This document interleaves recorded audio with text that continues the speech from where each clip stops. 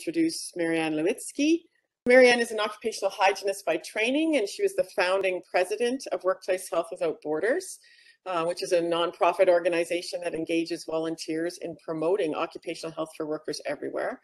She's currently a senior associate with ECHO Management in Toronto and adjunct lecturer in the Occupational and Environmental Health Division of the Della Lana School of Public Health, and was previously Director of Best Practices in the Prevention Division of the Ontario Workplace Safety and Insurance Board. Also previously a hygienist with the Ministry of Labour and co-founder of the Toronto Workers' Health and Safety Legal Clinic and a member of the Toronto Board of Health. And today she's going to talk to us about rapid testing and its use in prevention. Thanks a lot, Marianne. Thank you so much for inviting me. The two previous speakers were terrific and very enlightening. I just realized I can't turn my video on, but I will do that later and say hello. So here's something about COVID testing, especially rapid antigen testing, which we've been hearing a lot about. And I just want to make sure like we sort of understand a little bit about it. It's become more discussed recently, even though the discussions have been going on for more than a year and was perhaps more important before vaccination was available.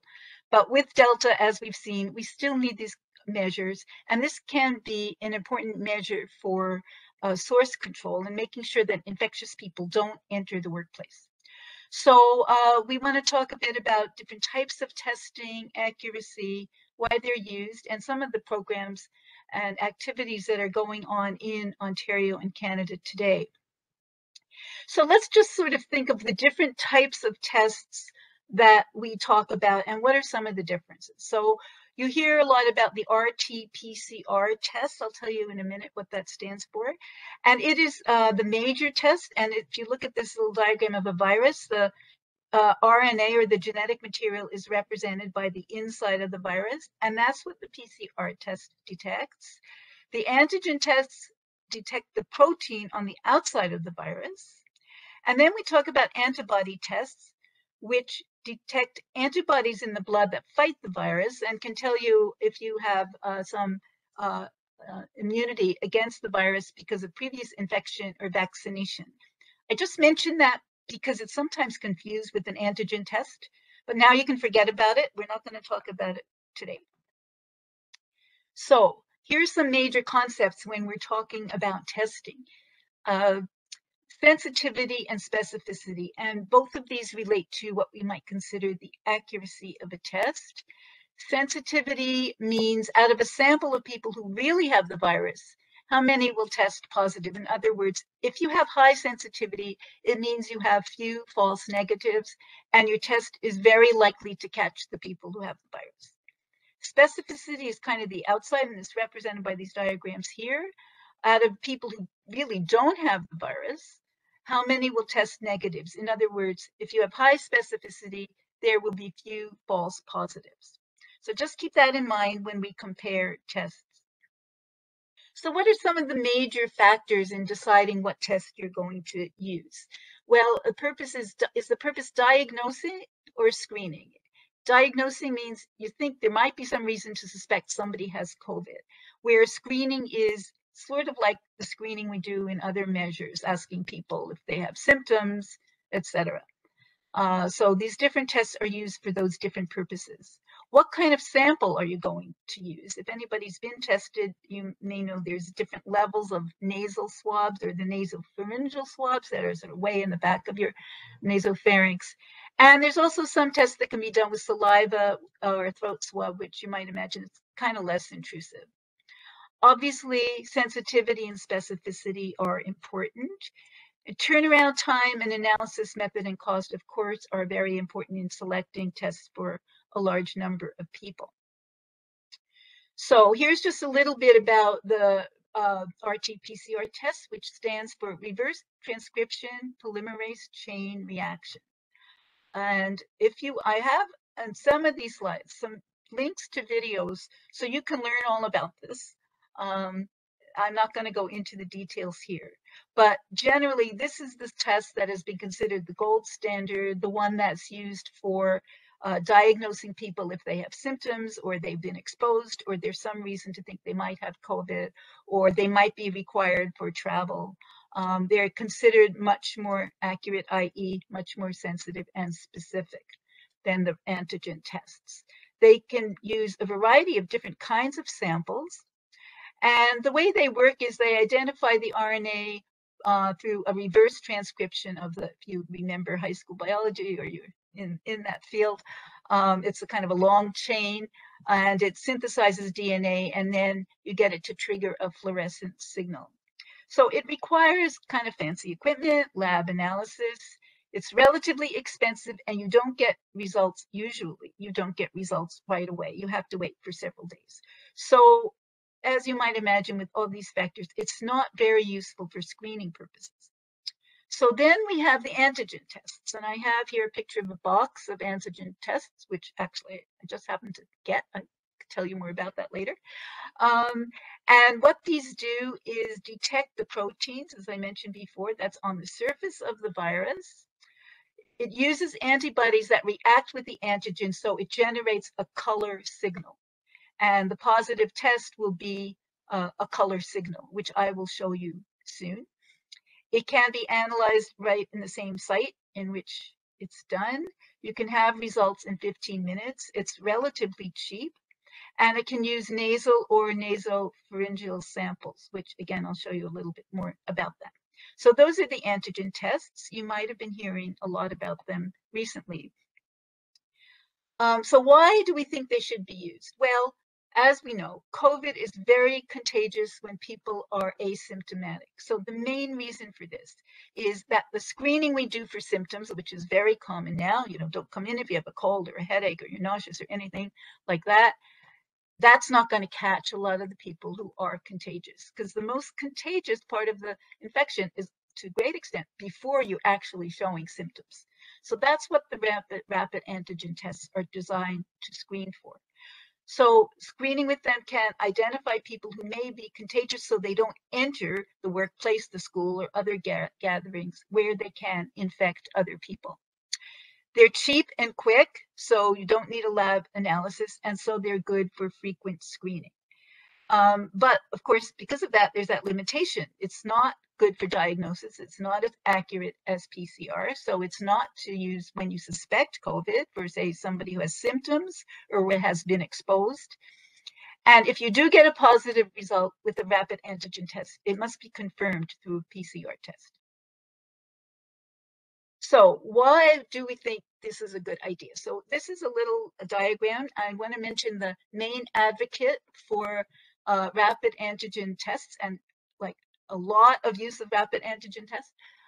His name is Dr. Michael Mina. He's at Harvard University, and he has been advocating this for more than a year now. And this diagram is from a YouTube video which explains this. So I recommend, if you want to understand this better, do watch that YouTube video, because I'm not going to spend as much time on it. But here's a little diagram they put on the video. So what he says is this, the line here, the yellow line, and tell me if you can't see my cursor, represents the amount of virus in a person. And this, the x-axis is time. So the PCR test is more sensitive. It's going to catch people with only this much virus in their system, so virus at this level. That means it's going to catch them at the beginning. That's good, when they're just getting the virus. But it's also going to pick it up when they're at this stage, which is after they've had the disease.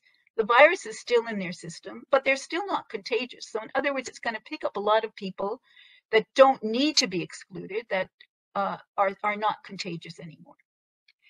It's this phase of the virus, this kind of hump here, where people are contagious. So if you measure with the rapid antigen test and it has this sensitivity at this level, it's going to pick up people at the most contagious stage. That's the theory. And also because it's cheap and quick and you can do many of them, you are more likely to catch them before they can infect others. So, okay, it's gonna miss these people who are at this stage here. So if you did a PCR test at this stage, you'd get a lot more people were contagious than if you did the rapid antigen test. But nobody's going to do a PCR test when you're on this stage because you don't have symptoms yet. So it really doesn't matter that it's more sensitive because nobody's going to test those people. It's too expensive, it's too time consuming, etc. So that is the theory behind Dr. Mina's proponent calling for rapid antigen tests, and he's been, I think, a lot of support for him now. So what he says is the lower sensitivity is actually like a feature, not a bug, because we want to get people when they're most contagious. We don't care about people who are at this stage. Now, the sensitivity of rapid antigen tests is actually reported to be extremely good. It's in the 90 to 95% range compared to PCR for the most contagious phase. So the likelihood, if you do frequent screening, is you are going to catch those asymptomatic contagious people. And that's the whole idea. And the specificity is also reported to be quite good. That is, there are a few false positives. Okay, so after talking about this a lot, Michael Mina and his supporters finally got a lot of support from a whole lot of different organizations, including the Ontario federal and provincial, the Ontario government and the federal government. So now both those governments have programs for giving rapid antigen tests to employers. And they give them free to employers, both through a lot of venues. They're also being distributed through municipalities and boards of trade. They're available to businesses allowed to be open in step 3 and have to have people present. They do advise that vaccinated people should be included because, as Gosha showed us, vaccination itself is not enough. We know there are breakthrough infections, so we still want to keep trying to catch those people who might be contagious. Ontario advises testing people 1 or 2 times a week during step 3. Previously, it was more frequent, 2 or 3 times a week. And they do recommend, of course, other prevention measures must continue. This is not something that's going to solve all your problems. So what are the conditions for employer participation in that program? They have to register when they sign up to get the free tests. They have to agree to report results to the local public health unit. That people who test positive must isolate and get a confirmatory PCR test. You have to treat the waste as hazardous waste. The employer has to appoint a testing supervisor who must be trained, but the training is really minimal. It means watching some material that's available online. And in order to make the program more accessible, they did away with the idea that it needs to be a healthcare professional who supervises or administers the test. So I think you can imagine most people would not want a relatively untrained coworker swabbing them. So they also allow self-swabbing, but it must be supervised by the designated testing supervisor. And there are videos that show you how to self-swab. So Ontario reports that 17 million government-provided antigen tests, that would be by the province, have been deployed to 12,400 workplaces. I didn't find the information on how many have actually yielded positive results, but there is anecdotal information that it is being successful in catching infections. And the other thing is rapid tests can be purchased independently. So if you do purchase them independently, there's like no conditions. I bought a box and nobody put any conditions on them for me. So I will use them responsibly, I promise, but didn't require that. So how are these being used now? You might have seen recent headlines about the policies being rolled out about vaccination mandates. And so unvaccinated teachers now must be tested twice a week, and some at pharmacies. So pharmacies do provide rapid antigen tests as what I think of as a rather high cost for a single test. But I think the province is arranging that these unvaccinated people covered by the policy would get them for free. And interestingly, there are employers that have implemented that testing through the province's programs. And recently, an arbitrator upheld that it is okay for an employer to require people to be tested. So the union had brought a case against that, thought it was too intrusive, but the arbitrator ruled in favor of the company. So again, I just want to reiterate, just as I said already, the point of rapid antigen testing is identify people who are asymptomatic and maybe contagious before they have a chance.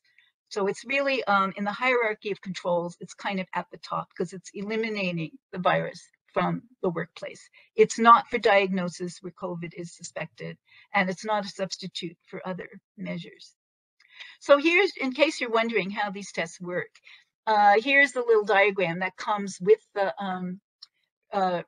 Abbott Panbio test, which is the kind that's most frequently being distributed by the province.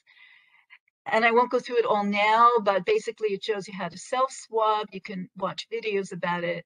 Gives you little test tubes with the solution you put in, and you put the swab, you just swabbed in your nose, you put it in the solution, and then it has a little device, and you have 5 drops from that solution into a little device, and you wait 15 to 20 minutes, and then you get a result. And if it's working properly, you get 2 lines if it's positive. And then there's a control line just to show you it's working. If this line is there, but the second line isn't there, then it's negative. So pretty simple. The idea is most people can just learn how to use it themselves. Okay, so what are some of the other uses and types of testing? Well, there's a number of varieties of approaches that are being used. And one thing that I saw in this headline is Toronto schools are going to be making PCR tests. Remember, that's the more expensive, delayed test, available to schools for them to take home and self-sample. Of course, they don't self-analyze. They have to send it to a lab, but they can actually take a throat swab at home. And the idea is that last year, if any of you had this experience, if kids got sick at school or COVID was suspected or they might have been exposed, they had to go for a test, and we heard stories of kids and families waiting online for 7 hours to get their test, and they want to avoid that. So hospitals are making available these at-home test kits.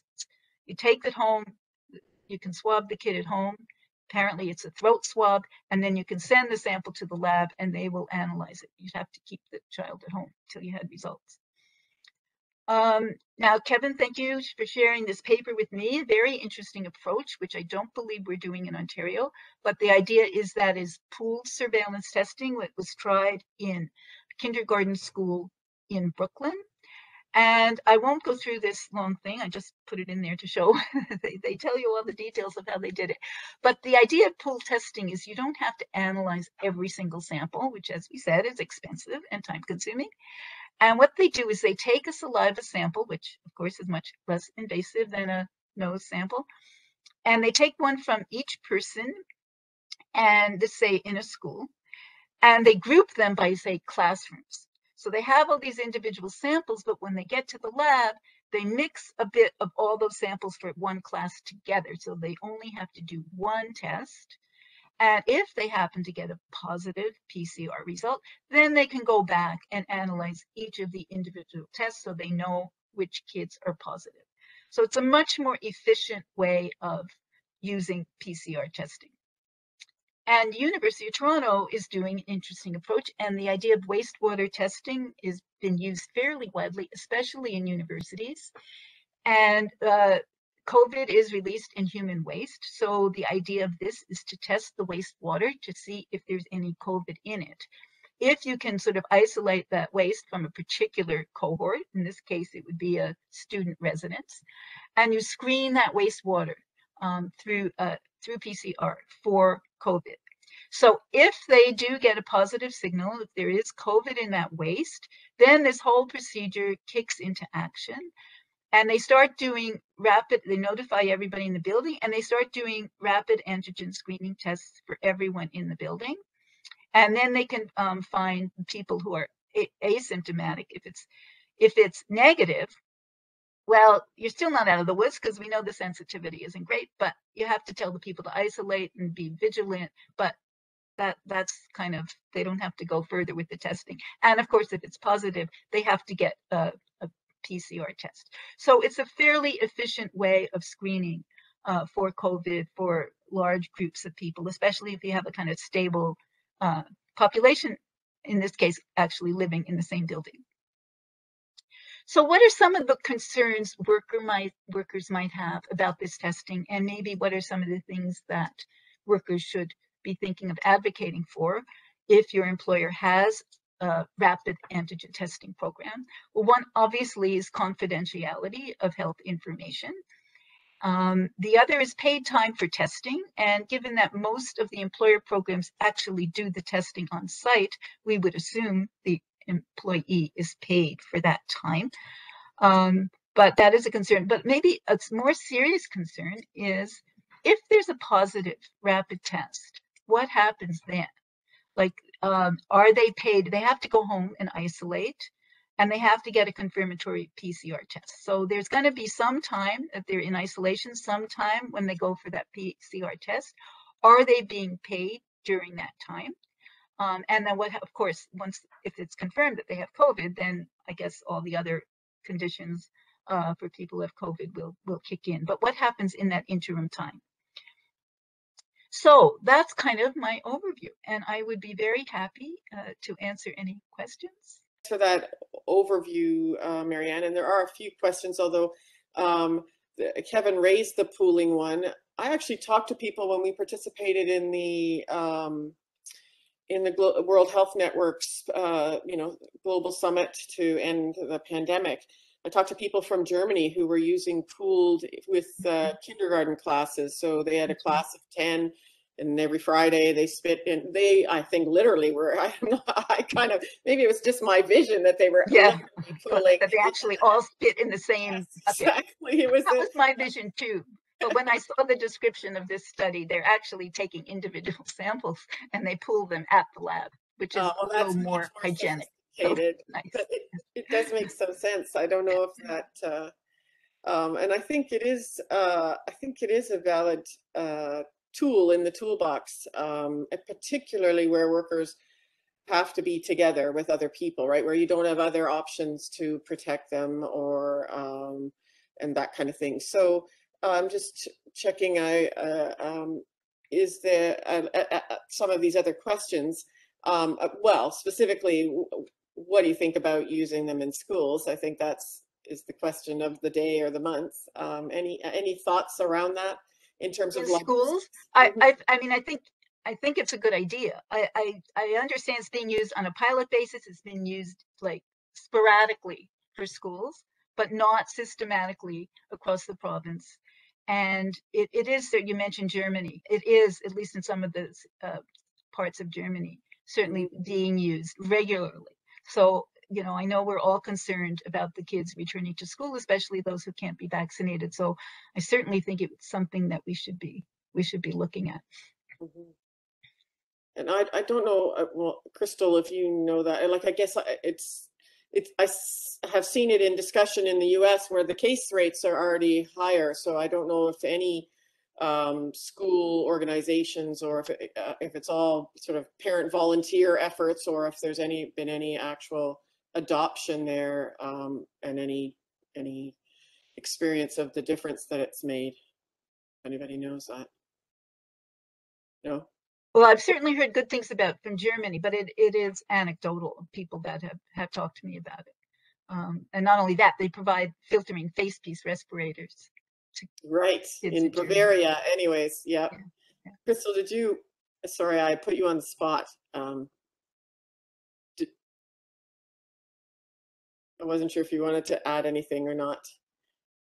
I see there's a comment from Tracy that they did this testing in their workplace, so it was simple to use. Yeah. That's good. I wondered about frequency.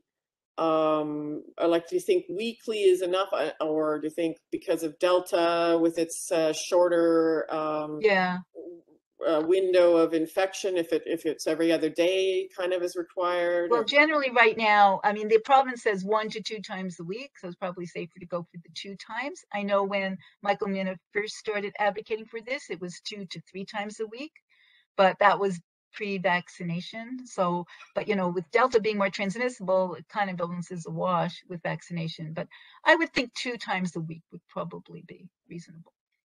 And I see Courtney has added it's every 72 hours, which is just slightly 3 more days. frequent than that. Yeah. Similarly, twice a week.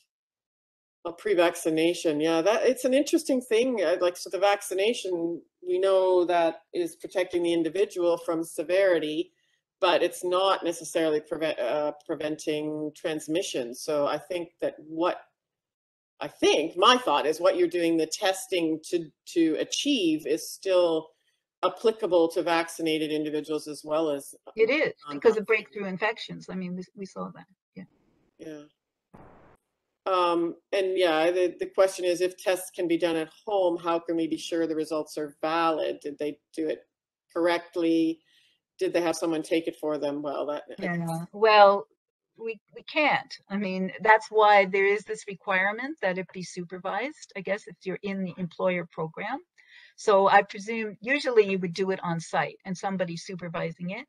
And the idea is there'd be the supervisor and the person might self-swab, but then the supervisor is there where you put it on the indicator and they would be able to read the indicator. If you were doing it at home, I imagine you could do it through video. So you would have the person watch them swab on video and show the indicator on video. So that could be done, but that isn't really the way the province intends the program to be used, as I understand it.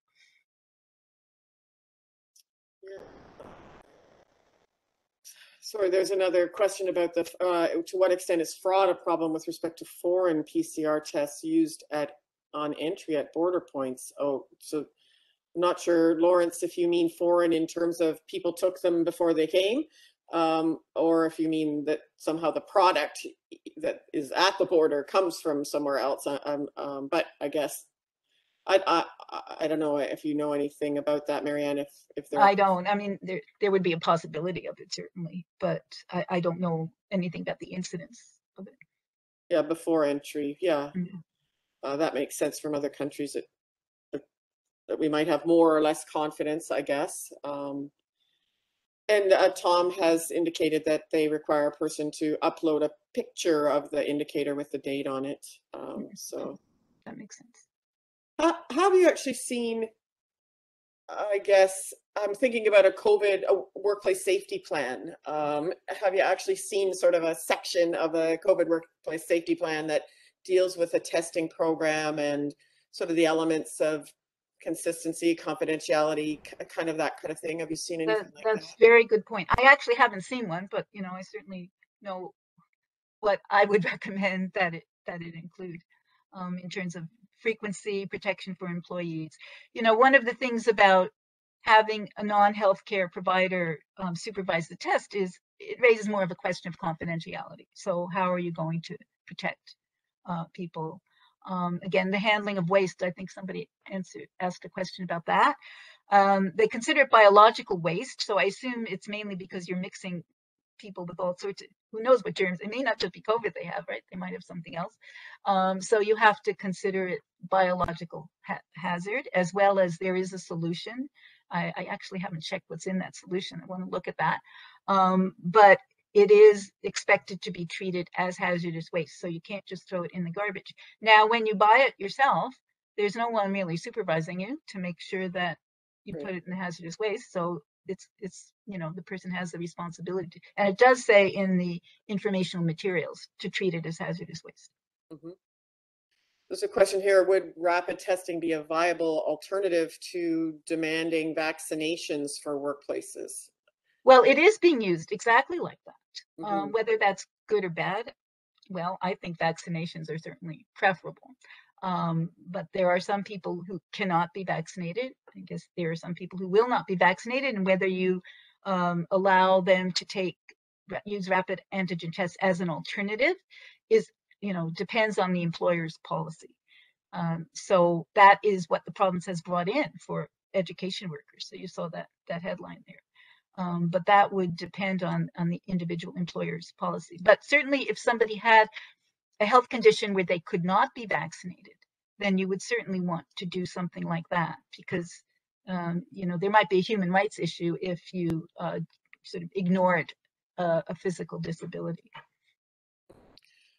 Tina makes a point, which I think is a good one, in terms of cases counted by public health, which ultimately end up being what we're all looking at. And when I showed those diagrams from the national and provincial, do do cases count when you do those? Is there a place to register the information, or it's only that's why a PCR is meant to be exactly? I'm sure. mandatory in terms of the employer program, right? That you're going to. Right. My understanding, those case counts for the province are just for those confirmed by PCR, but the results of the rapid antigen test are to be reported to the public health unit. Now, what they are doing with that information, I'm not sure about that. And have you ever, like, what does the reporting even look like? Is that an email? Is there a? No, it's actually in a portal. You upload the results to a portal With a health? You get access to when you register in the program. Interesting. And is that personal health data? Yeah, somebody asked me that because I didn't register for the program. I didn't get it. So if anybody knows that, I would like to know that. It's interesting. Does anybody else? Okay, so I guess we have all three of our panelists here, and I'm not sure if we missed any questions all along. Sonia's asking thoughts on folks that got mixed vaccination, Pfizer then Moderna, or many people got AstraZeneca then Moderna, and it's been very, I'm not sure who could answer. Gosia, maybe you know more from the from that whole UK versus Israel, because that study, I think that Kevin referred to, actually shows less waning of vaccine effectiveness in the UK with and they don't know if it's the AstraZeneca or it's the time between the time interval between the vaccination that maybe have a more lingering protective effect. So sorry, I'm answering the question, which Gosia, do you have an answer? Anyone else have any insight into that? And in the mixing part too, go ahead. Oh, I'm sorry, I'm not, I don't have answers to that. But I remember from early on, the study showing that actually AstraZeneca mixed with Pfizer, with mRNA vaccines, was more effective than Pfizer only. But I didn't follow up on those studies. So those were the Petri dish studies, I think, right? Where they were doing lab-based studies. Yeah. I mean, I'm no immunologist either, so, but I did look at the NACI, National Advisory Committee on Immunization reports, when people were asking that question, when all the people at AstraZeneca were wondering what to do. And they did certainly they recommended that. And they said what, you know, Gosia just said, it's actually more effective to have AstraZeneca and then the second shot with an mRNA. And they also said that mixing the two mRNAs was okay. But if you want to know more, I would recommend reading the NACI reports. They're very informative and they're good. Well, and the waning of the mRNA vaccines in Israel is still, I mean, that's the other sad part, not only that this is potentially the worst wave because we've let it happen, but that this is one giant human experiment that's going on all over the world with all these different strategies, and none of us signed up for it. Essentially, that was part of my question to you, Crystal, around the relative risk of what was acceptable even in your practice rooms. So that's adults, right? So they're there to get a degree and they're there to practice their music, which is their life career potentially. So they're going to accept a level of risk potentially by choice.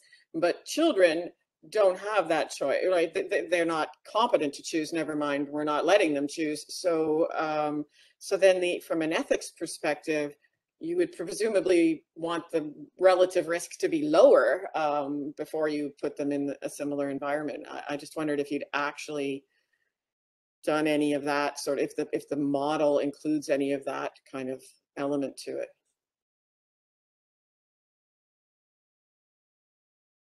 So we were able to consider what the predicted level of risk was for airborne transmission. and because we were solely applying that to healthy young adults, within that particular context, we've applied it to schools as well, but in many cases we have strived to just get down to what the predicted 0 level of risk would be, or sub 5% risk. So really we're dealing with very low levels. Mm-hmm.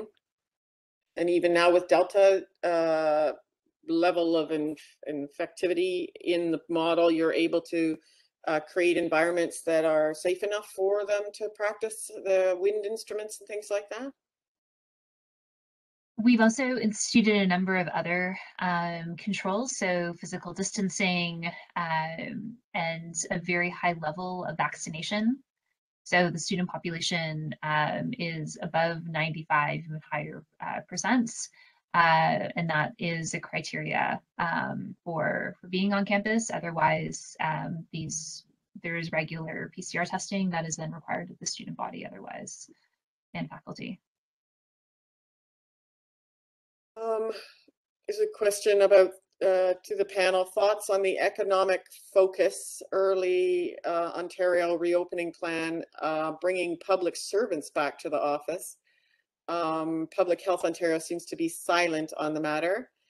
And what is the balance point weighing liberty, economic sustainability versus health? Oh, isn't that's a heavy question, but I guess Real easy one.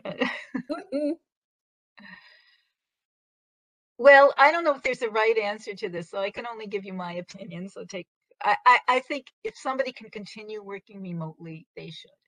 I mean, we're not near safe enough in indoor workplaces.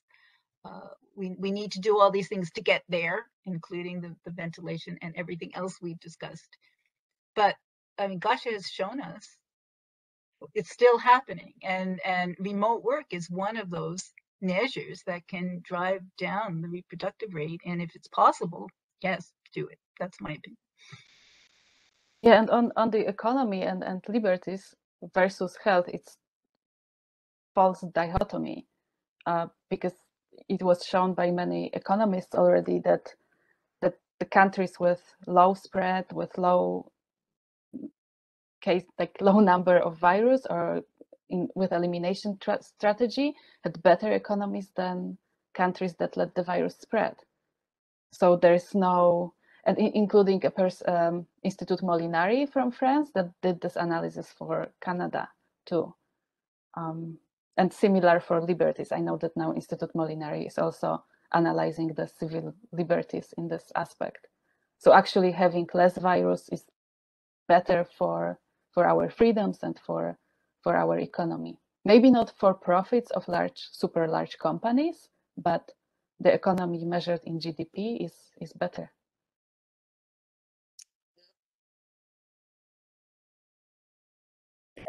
Agree with that, but I don't know that it's not well understood, I guess. And can I ask a question to Krista? Unless totally. there's more questions that you want in the queue. No, go ahead, Marianne. Would be great. Okay, thank you, Krista. It was so interesting. And one thing that was especially interesting was your indicator, that I forget what you called it, but I did take a picture of it, with the virus, that personal indicator that you have.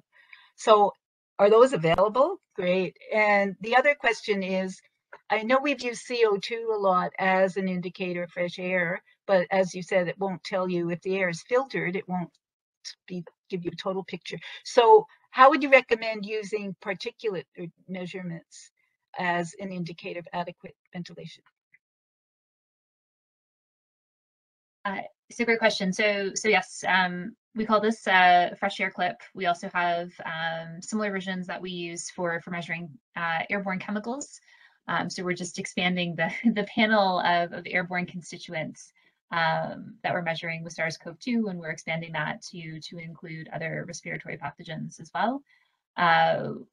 This was developed under funding from the National Science Foundation, NSF. So we do have expanded use across the US. We haven't used it in Canada yet, but if there is an application for it, we'd be more than happy to consider how we can make it available. Yeah, that would be great. With regard to your question about PM levels, particle matter levels versus CO2. So yeah, CO2 has its caveats, but measuring CO2 is very easy to do with a low cost commercially available tool. Particle levels can also be used as a proxy, and I can put into the chat a preprint of a paper that I mentioned that I worked with other aerosol scientists, where we were looking at different tracer methods that can be used to then estimate air change rates within different spaces. So we considered use of CO2 to methane to particle levels. And so yes, that can be used as a tracer, but we also have to consider the number of other sources of PM levels within the space. So we don't have any bias or misinterpretation of the results. So for example, we use that at Yale when we were building a self-constructed, more elaborate air change units that allowed for fresh air intake and recirculation through a MERV filter.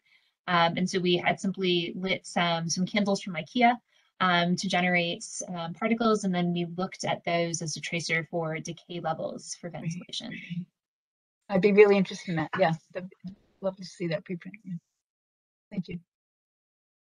So I was just going to paste in a chat. There was a good webinar on August 18th about Delta and school reopening in the States that Kim Prather organized, and she included in that, there's actually an image from the San Diego school where they've created like a piece of paper that holds a CO2 meter and a PM 2.5 meter. So it's purple. I don't know.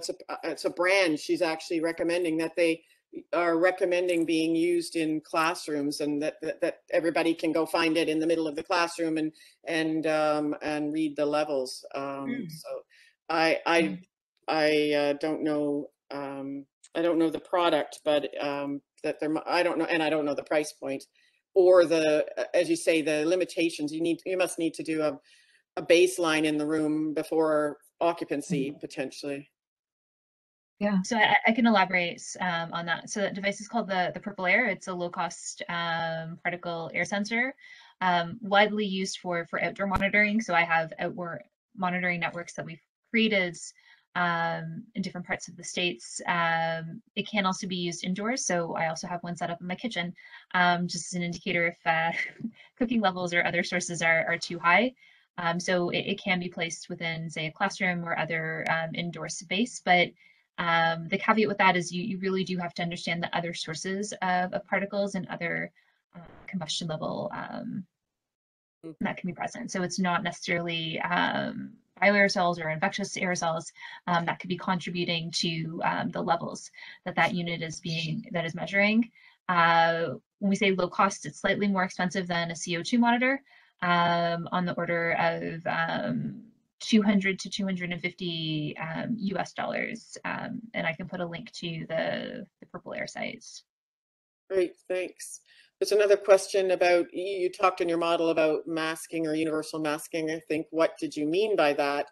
And then someone adds here, I guess in Ontario, masks are required in indoor public spaces, but one of the exception is for workplaces that are not public facing. And your thoughts on this, I guess it's all related to masks. And so within the transmission model, we can look at the effect of masks, and we do see that as a very large driver for decreasing transmission risk, and an easy one.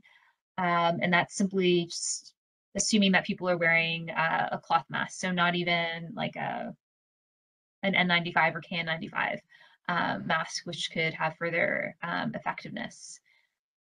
So again, when thinking about the locations, the situations where you wouldn't have mask usage, again, it comes down to all the other preventative and control infectious disease measures that are being taken into account if those would be beneficial to layer on. so is the model sensitive to type of, like, mask versus respirator, I guess, that you can put in the efficacy of the protection or the source control? based on the type of face covering? So yes, most definitely that can be modified. Right now, it's within the back end of the model because I had endless number of customizations Right. that can be made. And when we were thinking about the users of the tool, it was a little bit overwhelming. So I pared back on the customization and features, but that's definitely something that can be entered in. To say what type of mask is being used or other respirator. Certainly with Delta, we're trying to recommend respirators for anybody that's potentially exposed to people. You know, if it's not somebody in your bubble, then you, and that unless somebody, if everyone's wearing a respirator, perhaps you're protected, but otherwise you're at risk. And I was going to ask you, obviously you can tell already, I can talk all day about COVID, but I was going to ask you about the restaurant results in your fresh air clip study, and whether you had brought that to any employer groups or restaurant association, or how can we use it to drive prevention? Because I think indoor dining is a huge risk to the people that work there, that are in that environment all day long. And I don't think that they're suitably protected anywhere in North America. But I completely agree. I have not been doing any indoor dining, and whenever I see it, it sends shivers down my spine, especially for those that are working there. So we have not brought this forwards. We're currently just finalizing the manuscripts detailing these results. It is concerning. We had a lot of challenges on finding restaurants that were in the first place agreeable to take parts. And for the most part, the restaurants that we were able to have servers wear the clip were more in family-run organizations that were more attentive and responsive. If we did say that we saw elevated levels, that they would then work with us to implement different control measures to enhance ventilation. But any chain style restaurants, just managers would not return my phone calls, and yeah, we weren't even able to enter those establishments. I've got a comment here. So moving forward, you know, if there's kind of like follow-up work with workers in restaurants, it would be really good to monitor, say, what kind of face covering they're wearing, and even sort of correlate, you know, the number of COVID cases based on, you know, what's being measured, and also whether respirators are being worn, for example. We did collect a number of different parameters from the participants, asking them how long they spent wearing the clip in the establishments. There were some questions about other types of infectious control measures that were implemented. We knew where the establishment was, so we knew the building characteristics, and we are relating that to the local case levels. And one of my collaborators working on this is very active in monitoring wastewater and sludge. So we have that type of information to pair as well with when we collected and where. Interesting. Thanks. One more question, I guess. I was interested in your work at Yale itself, and saw a headline or a tweet yesterday about parents choosing colleges based on IAQ now, and we're in the midst in the Hamilton Clinic trying to determine what the HVAC system ought to look like in our new facility that we've just moved into, you know, and the HVAC system is being remodeled for us, but what that is actually meant to look like. So I'm interested in I guess, yeah, the level of adoption at Yale, whether there's any measurable difference in cases at universities that are adopting ventilation measures and control measures like you've described. U of T has advertised, I think, and publicly declared they have 5 to 6 air changes in all their classrooms, which is great. Meanwhile, McGill isn't doing anything, we hear, which is another Canadian university in Montreal. So I guess looking for your personal experience and anything else, I guess, in terms of the adoption in higher education, where people should know better, right? They should understand the science, and they have, you know, people in their facilities who can explain it to them. Any comment on any of that? And if I can just add to that too, Val, you know, your experience with, you know, air purifiers as well, on layered on top of that as well, and whether, you know, do-it-yourself air purifiers are started to be used in colleges and schools, that from what you know.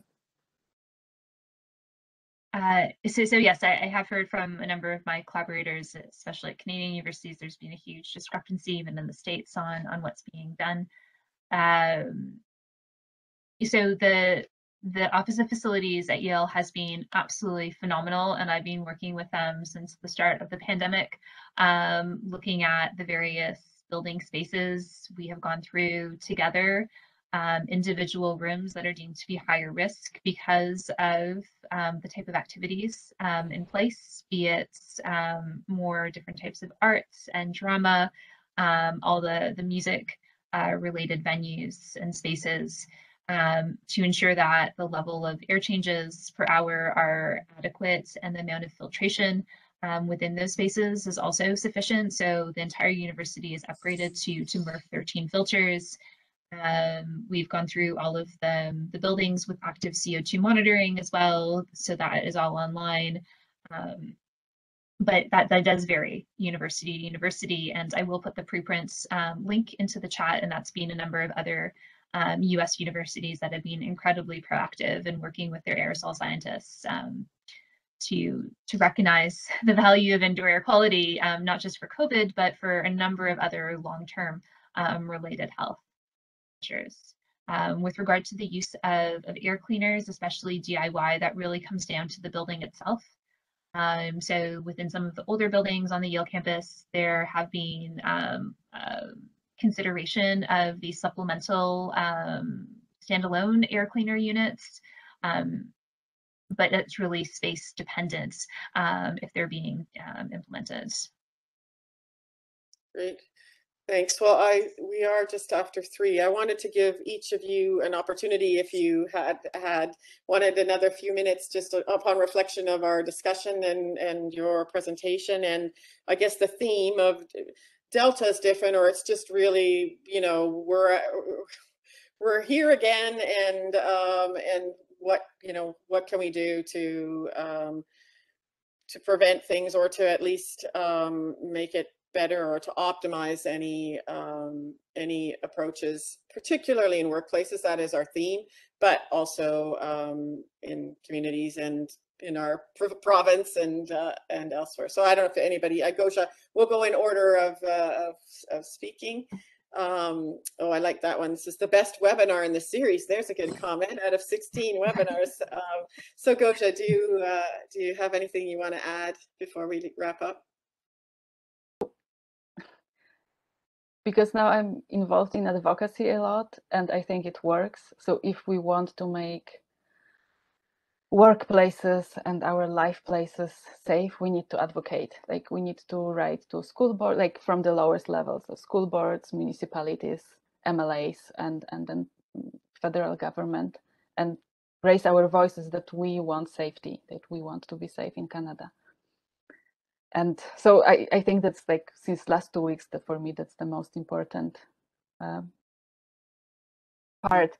And then, of course, educating about airborne transmission and rapid tests, and basically all the tools that we can use to reduce the numbers. And reducing the numbers is also, like, should be the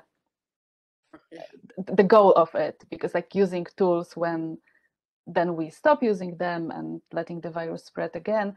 And now we should focus on preventing the 5th wave, because now is the time when we can prevent it. So fighting 4th one, but preventing the 5th. Thank you. And thank you very much for inviting me. That was a great webinar. Thank you. Too. Okay, Crystal, do you have anything that you wanted to add?